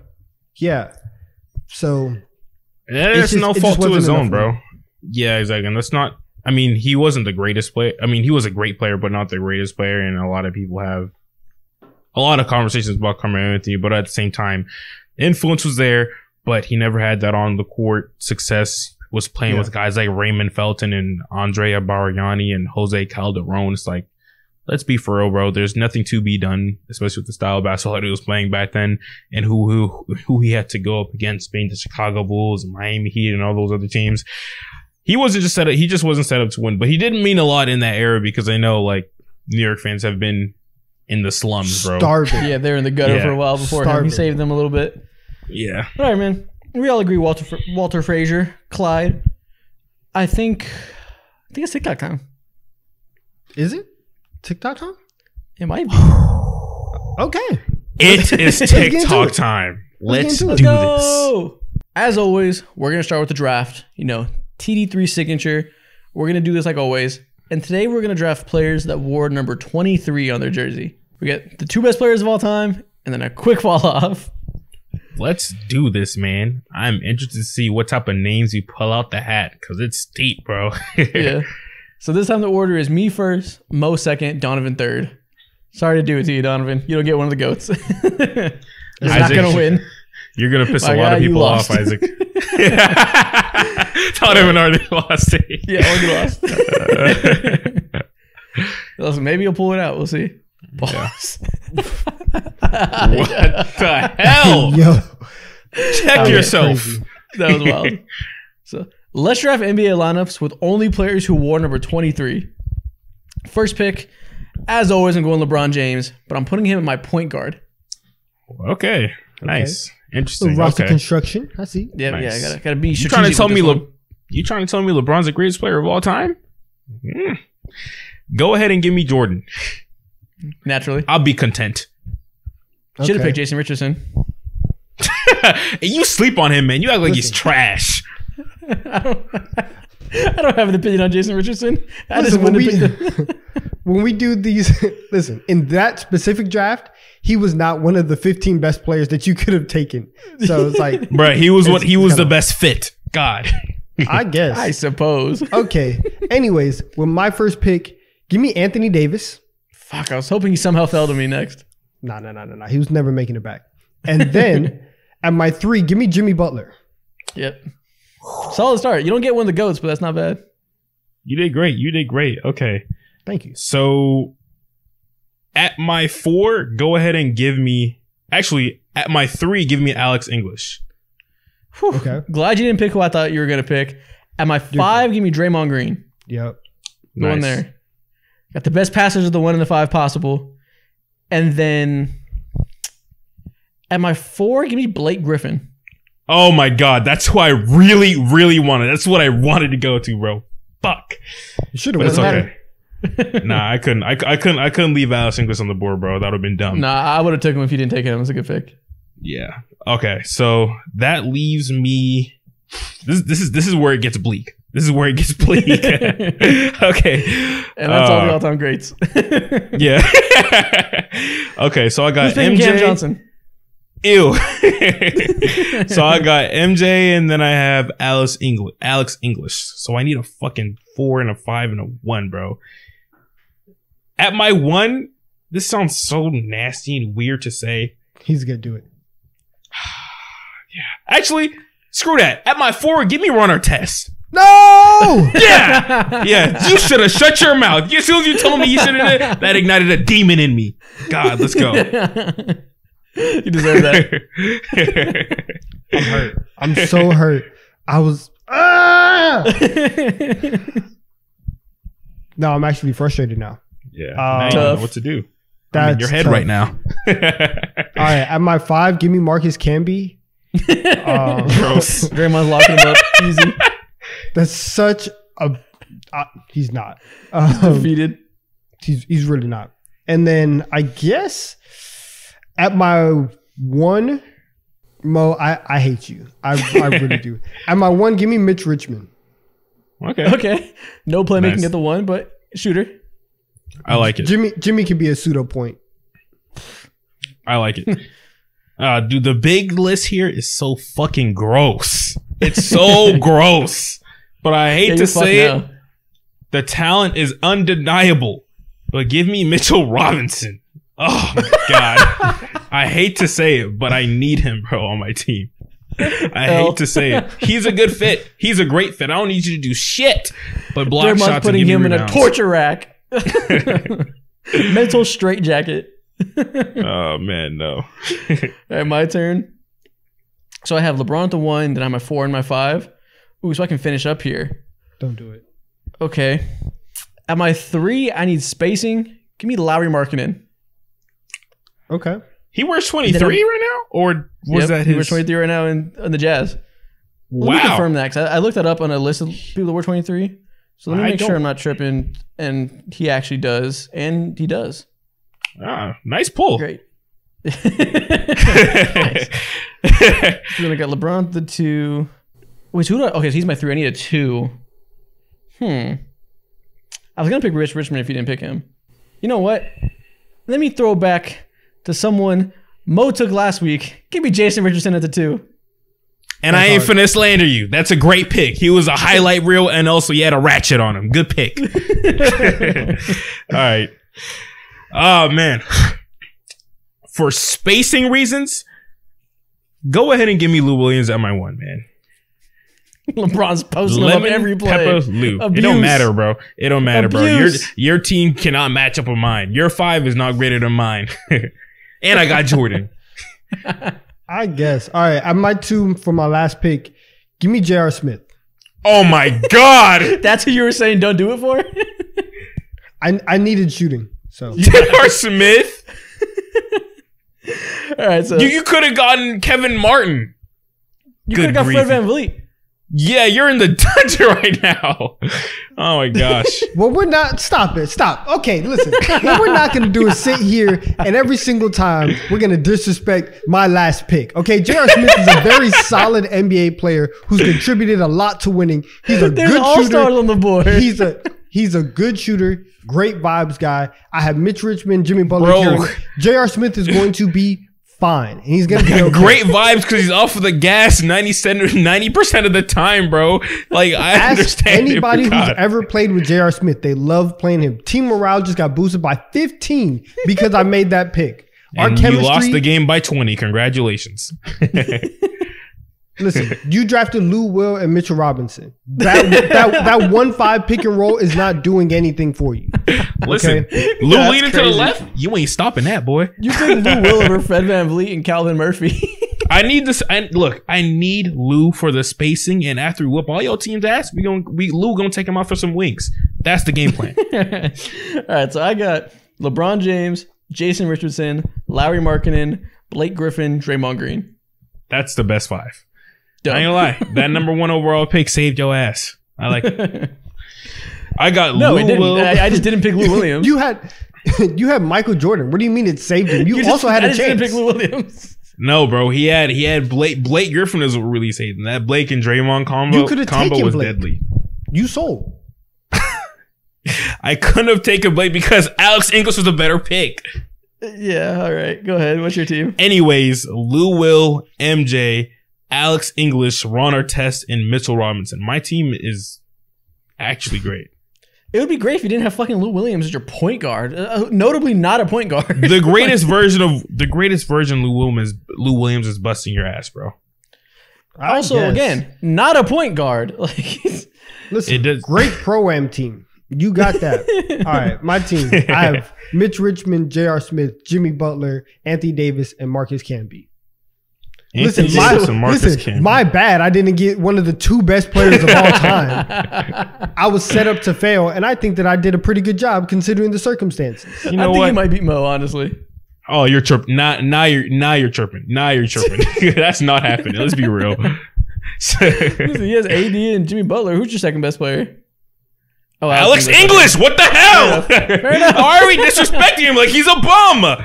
Oh my God.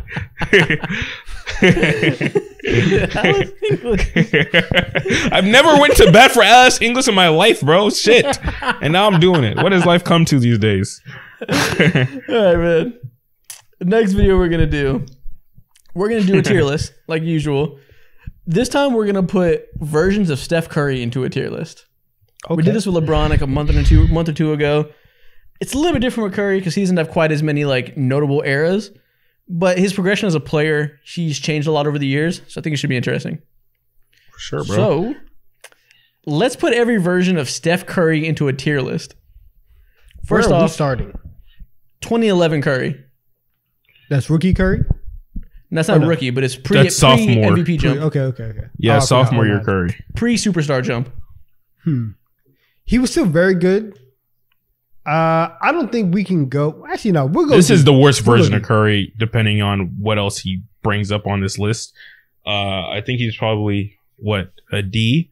You know, he pre-superstar jump. He was great for his time. You know what I'm saying? But the Warriors weren't on much. They were still rebuilding as a team. But he did let everyone know, like, he may be cooking something in the future.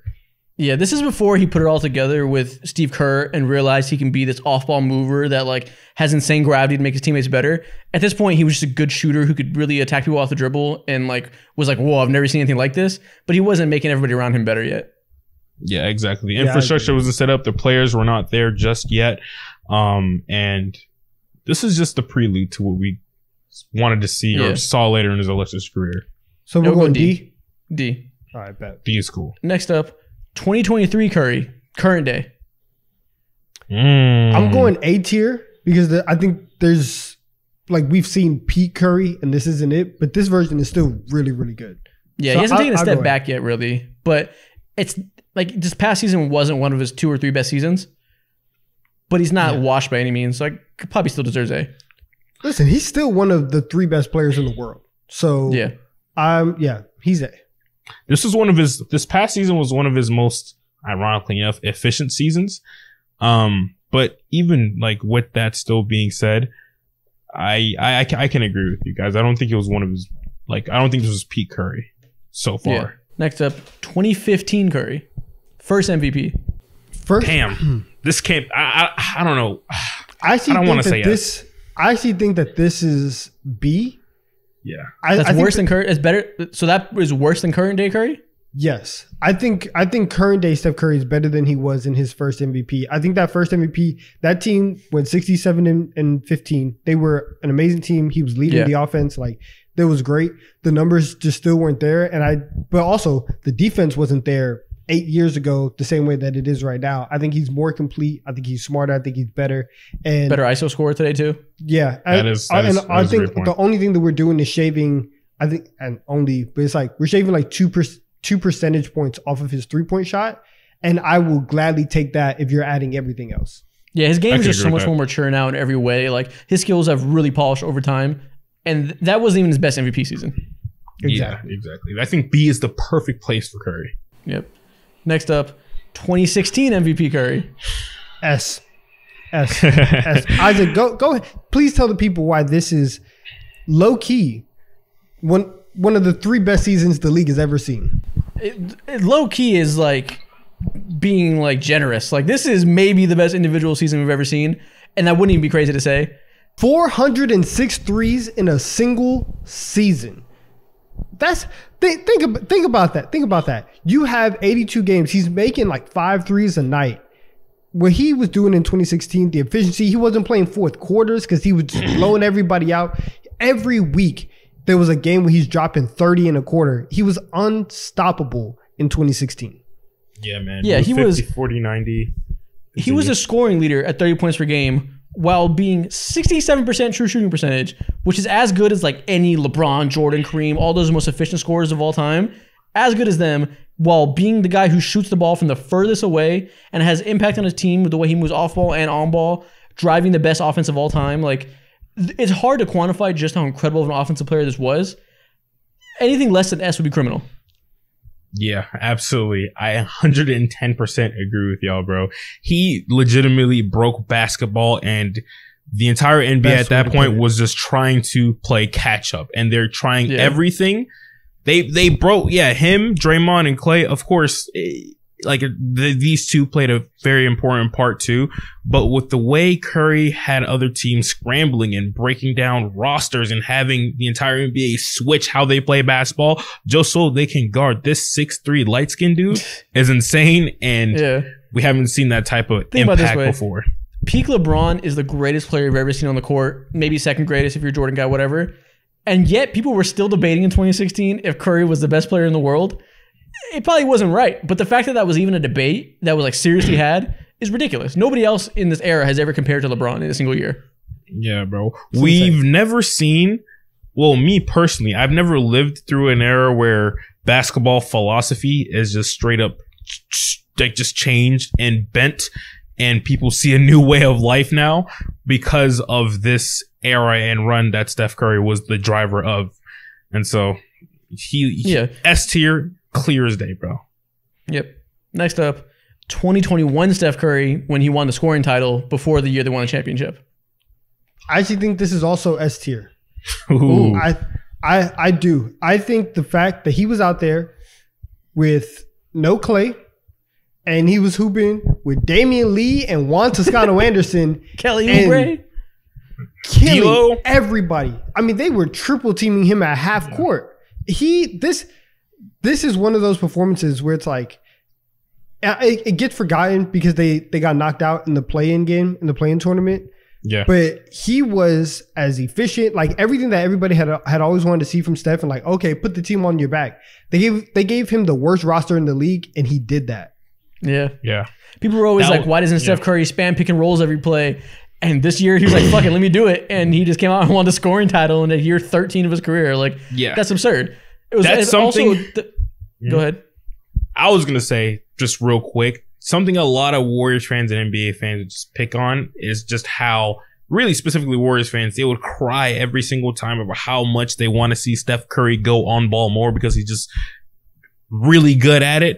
But because of the style of basketball that Steve Kerr would rather defer to, Warriors fans and the entire NBA hasn't been able to do that. Just the other day, we saw a conversation on NBA Twitter about, like Steph Curry doesn't have a mid-range game. Kyrie Irving's mid-range game is better and all this other shit. And that's just like, that conversation alone is the product of Steph Curry not being on ball as much, which he got the opportunity to do so back in 2021. And that just nailed in the coffin to all the doubts that anyone had. Yeah. And it was just, I forgot what I was going to say. And the fact that it was post KD and that he proved that, like, listen, I was overshadowed by this guy for a few years, but I'm still one of the best players in the NBA. Haven't lost a step since I won the MVP 6 years ago. It just did so much for revitalizing the conversation that, no, this is one of the best players in the NBA. And he will continue to be until we see otherwise. Exactly. Shout out to Steph. 32 years old, man. So, God. Is this better than 2016, though? No. It's not. Okay, good. Making sure no one's crazy over here. Mo? Yeah. No, listen. There's tiers within the tier, and 2016 stands alone. Okay. What do you think, Mo? No, yeah, I agree. It's not 2016. It's great, but it's not 2016. Just want to see if we can catch anybody lacking saying something crazy. You guys pass. You want to bully me? It's so fucking hot in my room. I'm burning up in here. Strip. Oh my God. Okay, next thing we're gonna do. I'm gonna show you guys some classic funny NBA tweets, and you guys are gonna have to rank them based on how funny they are. Okay. So this should be good. Let's rank these classic funny NBA tweets. First up, we got somebody say Anthony Edwards isn't playing fair this year. Oh man, they're just this is crazy. This is just a horny tweet, man. You're just telling on yourself with this one, man. Facts. Yeah. It's got nothing to do with basketball. This guy's just like, Anthony Edwards is hot. That's all he's saying. Yeah. Say Anthony Edwards is hot. He on one this year just because he got a little fresh cut off his. He's done with his afro phase, and he got a little earring in there too. Man. 1 through 5. We're ranking this. 1 through 5. I'll go 5. 4. Ooh, I want to say 5. I'll go 4. I don't think it's like the best. Like, it's not the funniest thing I've ever seen, but it's very funny. But there's another level of funny. Okay, we can do 4. All right, next one. We have LeBron talking about keep that same energy when you're calling my team old, just for them to not make the playoffs. Oh man, this is 5 out of 5. Anytime LeBron tweets anything, it is a 5 out of 5. Funny, hilarious moment, because it's always going to come back around and be used as some type of meme. You should have never tweeted this when your entire team should be in a retirement home. This is just hilarious to see 6 months later. Was this early into the Russell Westbrook era? Yes, this is in August. Oh my God, bro. Yeah, this. What do you rank this, Donovan? We're gonna put this at number 3. So this is funnier than Anthony Edwards one. 3 is. I think we should put this at 5. Funny. I think we should put this at 5. I think that the moment behind this is more important because they just literally lost and they just had a dog shit year, point blank period. So I'm gonna put this at 5. Okay, I'll go 5. I'll go with you. Next up, we got Kevin Durant saying, Scarlett Johansson, I will drink your bathwater. These aren't even funny. These are just random. These are just horny NBA tweets. Kevin Durant's insane. But this is 2011 Kevin Durant. He was not in college. He was in the NBA. Almost peak of powers too. What is wrong with scoring titles? He could have any woman in the world that he wants, and he's tweeting this about Scarlett. This has to be top 2, bro. Yeah, I'll go 2 with you. This is hilarious. The hashtag random is so indicative of that era. This is funny. I just imagine him tweeting this out with those fake ass glasses that people used to wear back in the day too. Hashtag random. He's like, this is gonna hit. Hopefully she sees this. That's hilarious. All right, well, number 2. All right, next one. Terry Rozier saying Osama should have hooped because he was tall as hell. This is out of pocket. This is number 1 though. This has to be number 1.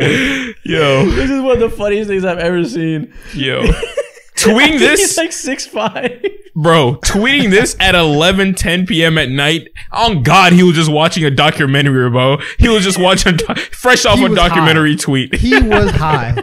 Watching. Whoa. Wait, Nikhil what? just chimed in and said, "This is the night that Osama was killed by SEAL Team 6." Whoa, this might have to be That's his one. first thought? Yeah. Why isn't he getting buckets for Michigan State? Stamp, this is one, bro. No, this is one. This is one. Yeah. Terry Rozier is the funniest individual of all time. He thought this like immediately after the news. He was what? Oh my goodness. He said, "Damn, he's 6'5". He could hoop with me." Talent. He could have been J. Cole. Hall of Fame tweet. All right, that's number 1. Last one we got, number 3. Eric Bledsoe, I don't want to be here. He's just crying at this point. I remember this moment. Yeah. The funniest way to request a trade. I think this slots into number 3 perfectly. Yeah, I'm with that.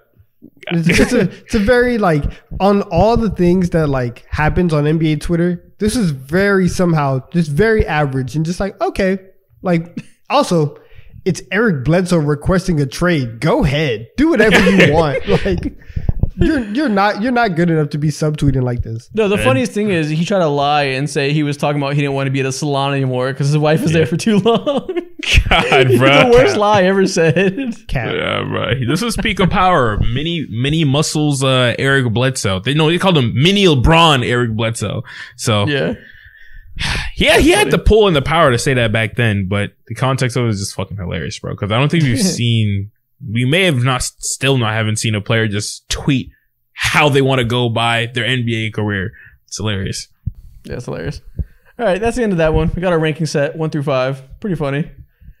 Next thing we got, we're going to talk about all-time NBA teams since we were talking about the best players of all time in this episode. And I'm going to name 2 NBA teams, and we got to decide which one's all-time starting 5 is better. Real simple. Okay. You'll see them on screen. This should be fun. So, which NBA all-time team is better? Lakers versus Celtics. Ooh, this is tough. It's actually not tough. We have to go with the Lakers.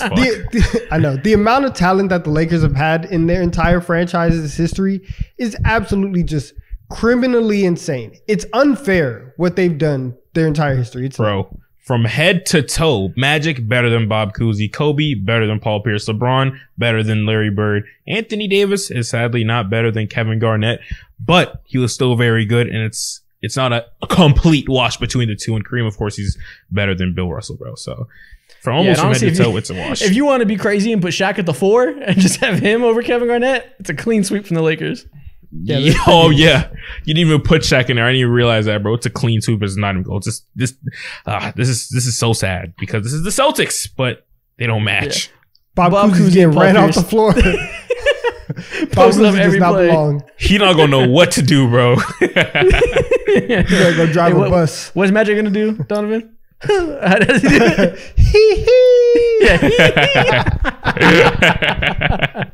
Love that clip. All right, next one. We got the Thunder versus the Heat. Oh man, I love this so much, but it's probably gonna be the Miami Heat. Am I crazy for that? I don't know. This is tough. Again, the Thunder have 3 MVPs on their team, but the Heat have the GOAT and Dwayne Wade. That's kind of hard. They got You know the what? best player ever in LeBron at This stuff. possibly the best player that the NBA has ever seen in LeBron in the Miami Heat jersey. D Wade is D Wade. Jimmy Butler's a fucking maniac. Chris Bosh was a great piece, and then they got Tim Hardaway Jr. But Westbrook is Westbrook Senior. My bad. Tim Hardaway Senior. So this is tough. I'm gonna go with Miami because there is no way that Russell Westbrook and James Harden are both playing good enough defense to stop Dwayne Wade and Tim Hardaway Jr. Tim Hardaway Jr. is going to cross James Harden to the floor. Oh, yeah. That's my fault. Listen, it's been a long time. But those two, I say that like I watched them play. Those two guys are putting too much offensive pressure on Westbrook and Harden. They're going to dominate. And also, I'm not betting against LeBron. How the fuck is Sean Kemp going to guard LeBron? They have no hope. He's gonna pray. Yeah, bro. He's gonna pray. He's gonna try to get Serge Ibaka to go ahead and have some reinforcements in the back, but that shit not gonna work, man. You're done. Listen, we damn near saw this matchup in real life, and this Heat team is even better than they were in real life. So it's gonna be even less competitive than 2011 actually was, or the 2012 actually was. Yeah. We got to go with Miami. Yeah. All right, next one. We have the Knicks versus the Nets. This is an interesting one. The Nets low-key have some firepower. I love the way this Nets team fits, bro. It's a beautiful fit on the court. Jason Kidd, James Harden, Vince Carter, Brooke Lopez. Wait, I'm not gonna lie. The Nets might Nets sweep. Brooke Lopez. Sweep. This might not even be competitive. I'm not gonna lie. Okay, but sweep. I don't know about sweep. Sweep is a bit much. It's not going to be necessarily a fantastic, fun game to watch because the Nets are open the ass. Listen, if we are playing this game pre-2000, I think the Knicks have a really good chance to win this game. Bernard King is having a stroke once James Harden hits him with a step back. He's having a stroke. Bernard King, Melo, and even Patrick Ewing post fades all day. And I don't know if anybody can stop it. So if you're going to have Willis Reed running on the perimeter with Kevin Durant running off of screens in transition, he's going to be gassed by the second quarter. He's going to go into cardiac arrest. Listen, they didn't do that. Why wouldn't the Nets just do that? 2000. What do you mean? They didn't do that before 2000. That's why I said pre-2000. No, this Nets team would run them off of the floor. They'd have no answer for Kevin Durant. Yeah, bro. Nah. Who's their wing stopper? Carmelo Anthony? Woo, cement. Okay. I disagree. No way. I'm sure you do, Knicks fan. You know the vibes. You're the Nets in 4. All right, next one. Okay, come on now. Next one we got the Bucks versus the Spurs. Oh man, this is so hard. Giannis and Kareem and Ray Allen. Giannis and Kareem together with spacing? I don't know. Tim Duncan and David Robinson together? I mean, with Kawhi, with prime Kawhi too. Yeah. Exactly. Tony Parker always gets swept under going the with rug. The Spurs on this one. Head to toe, it might be the Spurs. Head to toe, I'm gonna have to go with the Spurs because you can do nothing about Tim Duncan and David Robinson. Well, I said that you can't do nothing about Giannis and Kareem, but Tony Parker and George Gervin and Kawhi Leonard fucking moves me compared to Sidney Moncrief. Shout out to Oscar Robinson for sure, but I'm sorry, but you just can't do nothing. Giannis and Kareem versus Tim Duncan and David Robinson. I don't even know who to come on top of that. That would just be a rock fight, straight defense. I need that in NBA Jam, like immediately. Dude, the universe might just implode because this is just too much firepower. Like, there's no clear answer as to who would win that battle. You know, George Gervin and Kawhi might be the deciding factor because they would cook Ray Allen and Sidney Moncrief. That's what I'm saying, bro. That's what I'm Tony saying. Parker's getting posted up every play by Oscar Robertson. So, listen, like that's okay. That's okay, bro. You can go ahead and you can try to go ahead and post up. Do that all day if that's your best play. You're not gonna beat them with Oscar Robertson running post hooks. I don't give a fuck. Listen, they're not going inside the paint because Tim Duncan and Dave Robinson's there. That 17-foot old man that's gonna be right there all day. Lie. The only advantage Oscar Robertson might have is, of course, that size, and also just put that fucking fro into that man's eyes, and you're good, bro. You're good. Put extra product in your hair that day too, and he ain't seeing or smelling shit, and you're good, bro. Yeah, I'm going with the Spurs.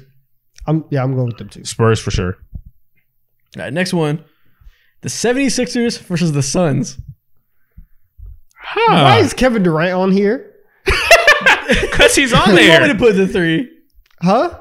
Who do you want me to put the 3? Somebody who played more than 20 games for the Suns. He's their He best played 3 more by than a 20 mile. games. Stop this. If you don't put Sean Marion on this list, like It wouldn't be competitive if I put Sean Marion.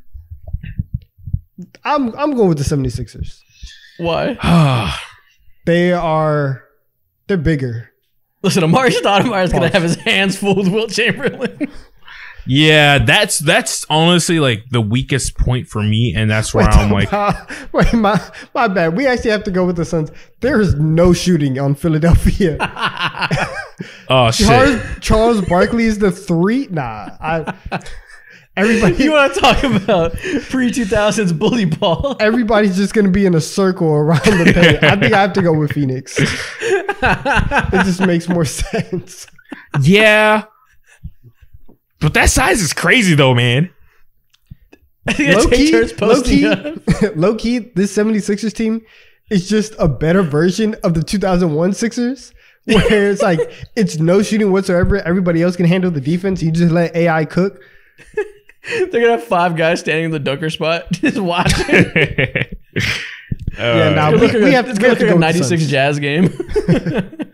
Yeah, we have to go with the Suns. Yeah, the type of offense that I could imagine them running. Well, Charles Barkley versus Charles Barkley. I don't know why, but I just registered in my head that there's that's funny. But yeah, no, this team spacing is insane, bro. They're whooping the ass.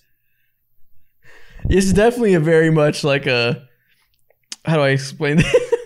This is very much a battle of eras. Like, do you want to go pace and space, or just I'm big as shit and you're small?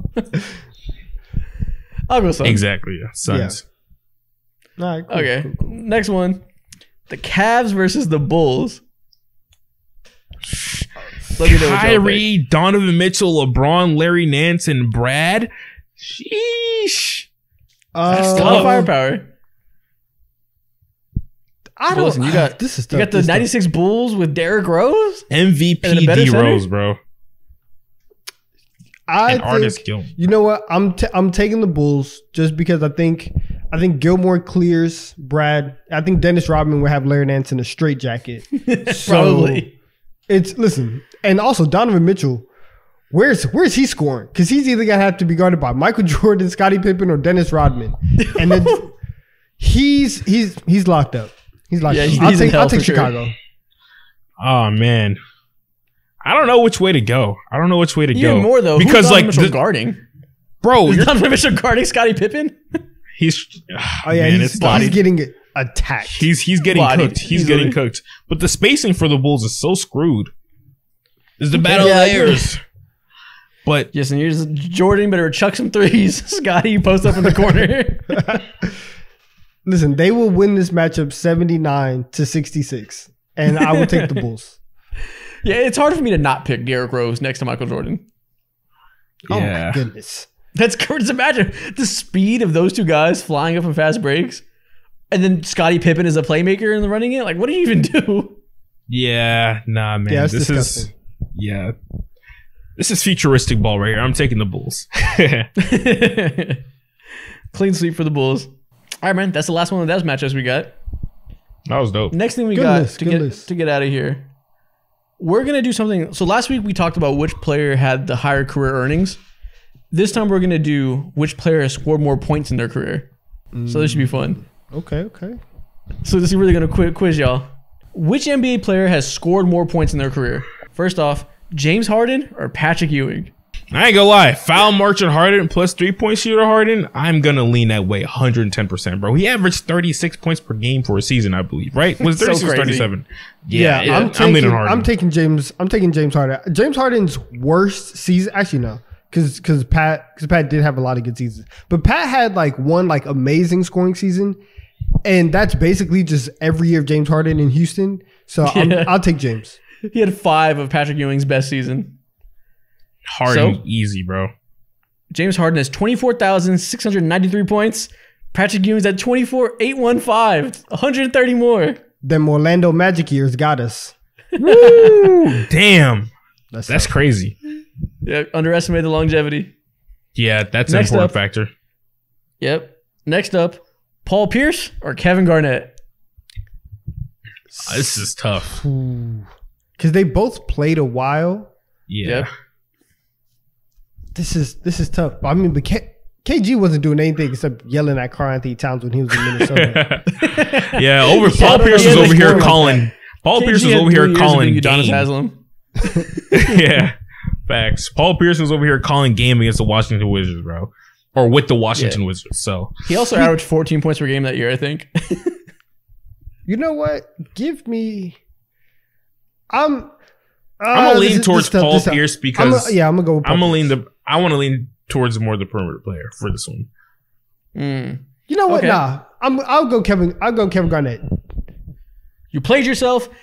Paul Pierce has scored 300 and something. Wait, let me do the math in my head. You played yourself. Paul Pierce has scored 326 more points than him. Yeah. What? It says that Kevin Garnett scored more. Yeah, it does. That is Nikhil not typing the number right. Oh. Kevin Garnett has scored 26,071. Paul Pierce is 26,397.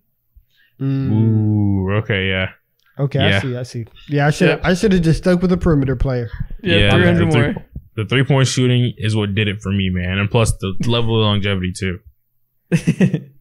All right, next one. We got Mike Bibby or Bill Russell. Oh my God, disrespecting bro. Bill Russell like this. We're setting him up for failure. Mike Bibby? You know I have to go with Mike Bibby. You know I have to go with Mike Bibby. Bibby! Damn, man. I don't want to do this. I'm going to side with the side of history. Give me Bill Russell. This is the most unexpected pair of names I've ever seen. I know. In what light would they ever be in the same conversation ever, bro? Within the same sentence ever. This is the first time In history. You did something This is the first special right time here, Mike Isaac. Bibby's life he's ever been compared to Bill Russell. Congratulations to you, Mike Bibby. You have scored 176 more points than Bill Russell in your career. This is crazy. Criminal. We need to retract some points from Mike Bibby's career, bro, because this can't happen. This is shameful in NBA history. All right, next one. We have Dwight Howard or Paul George. See, I want to say tough. Paul George easy, but that boy snapped his leg and he's had like a ton of injuries. Yeah, I do. See, But Dwight Howard has had injuries too, though.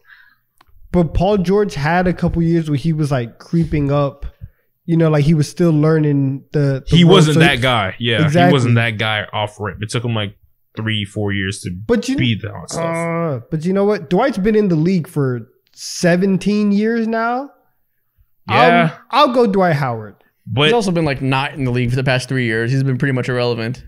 yeah, and Paul George is one of the He got that workout with the Warriors. We got to add just plus Oh 10. my just 'cause of that. God. Paul George is a great 3-point shooter as well. So this is hard as hell. I might lean towards Dwight Howard. But Dwight was never a scorer like that. So It's tough. I know. I'll go it's Dwight. tough. I'll go Dwight. I don't feel good, but I'll go Dwight. Yeah, I want to go Dwight. I don't feel good either. PG missed a lot You of should time. feel great. Dwight Howard has scored 3,000 more points than Paul George. Damn it, Paul! I never, the hell? Games add up. I never had a 40 doubt. games a season doesn't help. I never had a doubt. I'm right, but I hate that I'm right. I'm supposed to rep this man in this fucking podcast, man. Shit. Here's the whole year. In the past 3 years, he's played like 40 games a season. Yeah, exactly. That's what did it, bro. That's what did it for him. Yep. Next one. Kyrie Irving or Rudy Gay? Damn it, What? Rudy! What? Why? Why are they even? What? Nah. To be honest with you, this is a trick question, Donovan, because Rudy Gay been a bucket. You noticed. You said this before in this podcast. I do know this. But Rudy Gay has also missed time. He's been hurt a little bit. True. I'm going to take Kyrie Irving. I think this one. What? I think Isaac is trying to set us up with this one. I'm gonna take Kyrie Irving. But Kyrie missed a lot of time too, bro. with the whole anti-vax thing, and then of course he's had so many injuries before in the past. Rudy's been consistent. He's still getting minutes. I think he's on the Hawks now or something like that, bro. Nah, I'm taking Kyrie. Give me Rudy. I'm going with Gay. Give me Gay. Okay. Kyrie Irving has 15,712 points. Rudy Gay's cleared 17,000 in his career. I knew it. How can you forget about those Memphis days, bro? You the one over here repping that up. It was grit and grind. They were scoring 82 points a game. And he scored 17 of them consistently. Listen, slow and steady wins the race, I guess. Facts. Last one. Jamal Crawford or Scottie Pippen? Oh, this is so... I want to say disgusting. This is easy because this man played till he was like 39 or something like that. I'm going Jamal Crawford. Yeah, bro. He was like 3-time six man of the year, bro. Got a lot of meaningless buckets. I'm going with Jamal for sure. All right. Final answers? Yeah, I'm going Jamal Crawford. I think that 50-point game he had at the end of his career. Oh my god. That would be so funny if he was ahead by like 20. That really pushed him over the edge. Yeah, give me Jamal. Crawford scored 19,419. Scottie Pippen's below 19K. Jamal Crawford wins. Damn, bro. That 3-pointer hits, bro. 3-point plays hits. Soda's playing for 1 million seasons. True. Born bucket. Yeah, man. That's good. That's the end of the episode. Bet. If people are still here, what should they comment? Before they comment, they need to remember to follow us on Twitter because we're going to be giving you a PS5 by the time we hit 10K followers on Twitter. And then also you have to go ahead and like this video, give the podcast 5 stars on all audio platforms, and you cannot forget to join the Discord. Now, what should they say? I think we said something about Kyle Lowry earlier. Yeah, let's do the second one. Let's separate those so we know people that watch to the middle and the end. Right now, what should they comment? Let's think of a good one. Oh, that's true. This is really tough. Comments. Gotta make sure it's a good one. Okay. Comment, I want that PS5. Nah, that's lame. Don't say that. If you say that, you're blocked. The fucking you know what? If you're still here, comment Jason Richardson is him. Yes, Jason Richardson is him. I like it, bro. There we go. That's the end of the episode. I'm sleepy as hell. I'll see y'all later. See y'all.